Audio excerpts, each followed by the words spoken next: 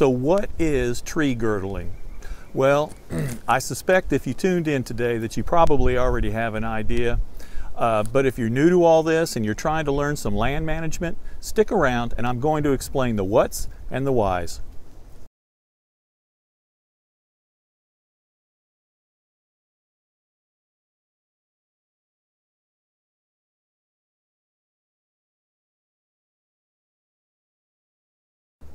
Girdling or tree girdling, ringing or tree barking, those are some fairly common terms that's well known, as well as the practice among horticulturists, arborists, and loggers. You can use a chainsaw, a handsaw. They sell a tool that you can also do girdling with. My preferred method is a chainsaw, and it involves cutting a collar or two collars around the entire circumference of the trunk. And you're cutting through the bark just deep enough to sever the cambium, the phloem, using one or two collars. And once you've completed that, you'll remove the bark from the area. The bark protects both the cambium and the phloem. The cambium is a thin layer of growing tissue that produces both the sapwood of the tree, which is responsible for allowing transport of water from the roots all the way up to the remaining branches and limbs, and the phloem, which is another thin layer of growing tissue which allows nutrients and energy stored in the tree's leaves to go back down. Now all you need to do is cut deep enough into the bark to sever that cambium, and the tree will in very short order begin to wilt and die.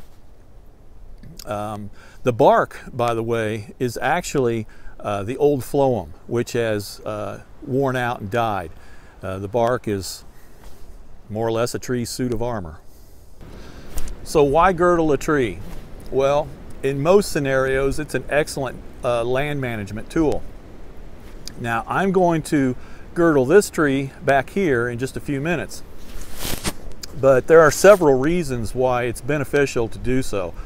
One would be if you've got a tree that's dying or it's diseased, you can turn it into what I call a den tree, snag tree, where you can go ahead and girdle it, and a dead tree becomes a habitat for your local wildlife, you know, your birds, your squirrels, whatever. There may be an instance where I want to allow more sunlight to penetrate the forest floor. I may have saplings or other vegetation that is starving for sunlight, and I've got this tree right here towering over everything. So by girdling that tree, the leaves are going to wilt in very short order and begin to fall off, and that will allow the sunlight to penetrate and feed those other plants. I may have this tree surrounded by numerous other trees, and I don't have the time or the manpower or the resources, whatever, to cut all those other trees down just to get this tree out of here. It may be that I just want to leave these other trees and that I've just got this tree that's a problem and it needs to go. However, by cutting this tree down, it may fall into the other trees, cause damage to them that I don't want. I could have a tree that has a large crown, and the branches at the top have begun to weave into the other trees, so that by trying to cut this tree down, it's possible it'll get hooked up there and it may only partially fall, become what's called a widowmaker. And I do not want to have a tree in the forest that's at a 15, 20, or 30 degree angle with no idea when it's going to fall. That's a very dangerous situation. If I'm processing firewood, I'm going to be out here looking for trees that are potential for me to use in the next year, 2 or 3 years. Well, rather than cut the tree down and let it rot right here on the forest floor, because I don't have time, I can collar it now. And once I've cut that pathway of nutrients, the tree is going to begin to dry out, even though it's still standing. There are times when girdling isn't the best option. There's several types of trees. A couple species that come to mind would be maple and beech that have an enrolled strip of bark that girdling does not affect. So if you have trees that tend to sucker around the roots or the trunk, girdling won't be a surefire effective method for killing those off. So as I mentioned, you can use, there are tools available specifically designed for girdling trees. You can probably get them at your co-op, hardware store, home improvement center, certainly online. Or you can use a hatchet, an axe, a tree saw, or chainsaw. Make sure that the area around your tree is clear of trip hazards when you're operating equipment like that. And you want to treat girdling a tree the same as if you're felling a tree. You want to have an escape route, maybe two, where you can go if you've got, say, an old tree and it's already weakened and it starts to fall. You're not going to get caught underneath of it. You can also treat this with herbicide to help speed up the dying process. You can put glyphosate, say, on an axe head, so as you're chopping away, it's already going into the heart of the tree. Or you can use a pump sprayer and do it like that. I would also mention it's not common, but with some trees, especially with other trees nearby, it has happened before that the poisons have gone into the root system, and that tree has its roots grafted to another tree, and by poisoning this tree, you're inadvertently poisoning another tree. It's rare, but it has happened. Now, of course, a healthy tree is going to last longer than one that was diseased to begin with. But you know, it usually takes about a year or more to consider the tree, you know, DOA.